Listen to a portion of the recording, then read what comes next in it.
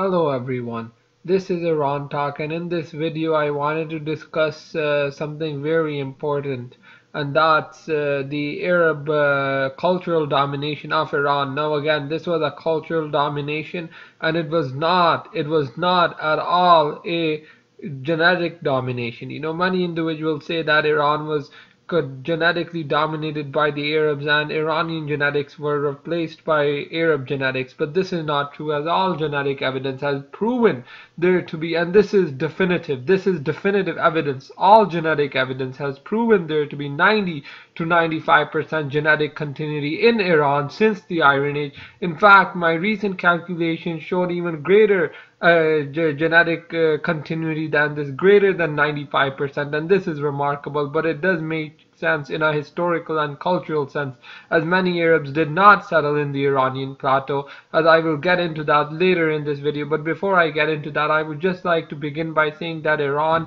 was only culturally dominated by the Arabs for 170 years, and for the first 99 years it was really cultural domination. The next 71 years that happened was not cultural domination. This was the period of the Abbasids, and the Abbasids did allow Iranians a great deal of freedom to speak their own language and to do a lot of other things that the Umayyads did not allow them to do, so they express their culture. And actually the Abbasids even incorporated Persian elements into their courtly life. This is another fact that most Iranians don't know about, most individuals do not know about it.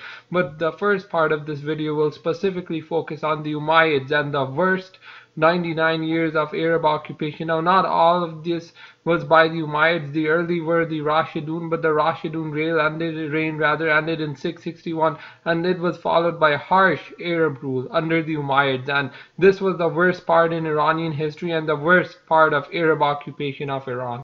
Now, early Arab rule began after 651, when the armies of the Caliph Uthman completed their conquest of Iran, which was begun under the Caliph Omar, and this conquest was completed largely by 651, and it was during this period that Iran fell under the rule of the Rashidun caliphs. Now these caliphs were just consolidating their rule over Iran, but this rule would not last long, as in 661 the Umayyads overthrew the Rashidun caliphate and usurped the caliphate. And the Umayyads were very harsh on the native Iranians. They were very strict practitioners of Islam, and they attempted to strictly enforce the Arabic language and dominate Iran culturally and linguistically. And initially this was not the case. The Arabs, they did not want to initially force Iran to start speaking Arabic, but it was not until the reign of Abdul Malik ibn Marwan that the Arabs began to forcefully enforce the Arabic language in their territories, and they began to suppress Persian. And this was a very dark time for Iranians. And under Al-Hajjaj ibn Yusuf, who was a major Umayyad vizier and governor, he forcibly began to eradicate remnants of Persian culture and Persian linguistics in Iran, and he began this process through a series of harsh punishments for anyone who spoke the Iranian language.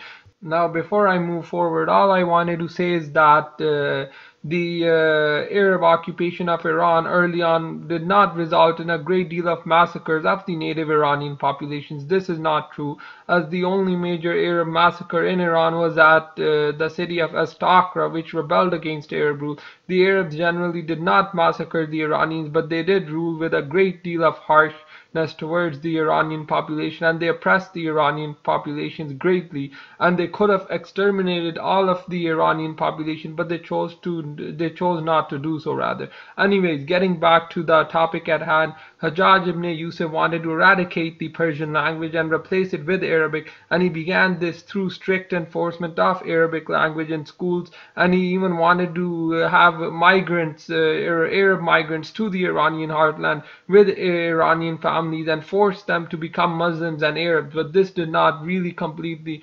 entirely go through, as this only happened in Iranian Khorasan, the majority of the Iranian heartland was spared. The Arabs hated the Iranians during this period. They did not at all admix with the Iranians. Arab settlement in Iran was limited to around 40,000 to 50,000 people during this time, and this was at its height. The total population of the Iranian plateau at this time was between 5 and 8 million, and the total population of Greater Iran was between 10 and 13 million, and there was no way 50,000 Arabs could replace this population. There's no way, and the Arab presence in Iran was only very limited, but their cultural dominance was strong. And for the first few hundred years of the Arab occupation, so I would say around 120 years, because the early Abbasids were also very strict about this. But anyways, for the first say 99 years under the Umayyads, 89 of these were obviously under the Umayyads, 10 under the Rashidun. There was an attempt to Arabize the Iranian population. This did not happen, but there were great consequences on the Iranian population because of this attempt, and they were mostly cultural, as the Arab became the language of sciences, and this is very unfortunate. And later on, Arab also became a major language of literature as well in Iran, and also science too. Now this is very unfortunate because the Persian language was dominant, and it was not until the Buyids and the Samanids that Persian would re-emerge. But nonetheless, the Arab domination of Iran was mostly cultural and linguistic. It was not at all, genetic, and this domination did not even last long. It did not last more than a mere 99 years, this early dominations. Now I will get into the Abbasids and discuss how they ruled Iran and their consequences for the Iranian population and the Iranian heartland, and I will get into the origins of the Abbasids in Iran. Now, prior to the rise of the Abbasids, they were already well settled in Iran. They were settled in Khorasan, and they had likely heavily admixed with the native Persians in Khorasan prior to rising to power. They were helped by the Persians of the Shu'ubiyya movement into power, and the Shu'ubiyya movement was the nativist Iranian movement which wanted to get greater rights for Iranians. This uprising happened in Khorasan, led by Abu Muslim Khorasani. He managed to defeat the Umayyads at the Battle of the Zab. This was a major revolution, and Persian armies, from a great deal of Persians served in Abu Muslim's army. They were majority Persian, and this was a decisive victory for Abu Muslim Khorasani, and it led to the disintegration of the Umayyad Caliphate, its replacement with the Abbasid Caliphate. And the Abbasids were very lenient towards the Persians. Early on, they weren't that lenient, and they did suppress many Zoroastrian uprisings, but nonetheless, by the reign of Harun al-Rashid, they came to tolerate the Persians. They promoted Persian culture in their courtly life, and they also tolerated the Persian language in Iran, while Arabic still remained the language of science and culture. Nonetheless, under the Abbasids, the Persians were again allowed to speak their language and were not oppressed as they had been during the reign of Al-Hajjaj ibn Yusuf.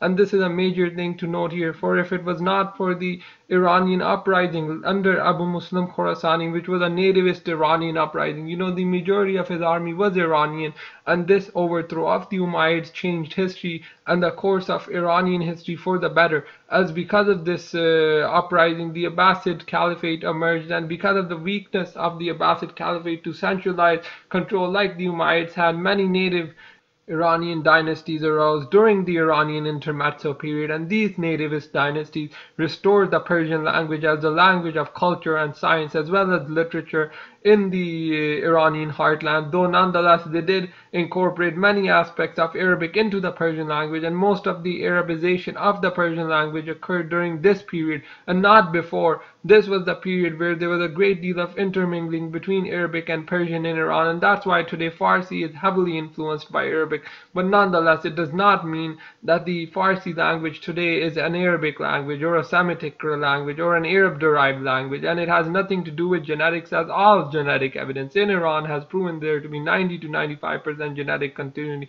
But anyways, that's essentially it for this video. This video was a short look at the Arab cultural dominance in Iran, which had nothing to do with genetics, which had nothing to do with the replacement of the Iranian people genetically with an Arabian people or with an Arabian component. There's no genetic evidence for this. Iranians today cluster all together, and all of them cluster with the Iron Age Iranian, proving that there is indeed 90 to 95% genetic continuity in Iran. But yeah, thanks for watching. Please like, share and subscribe to my channel. Thank you again and take care.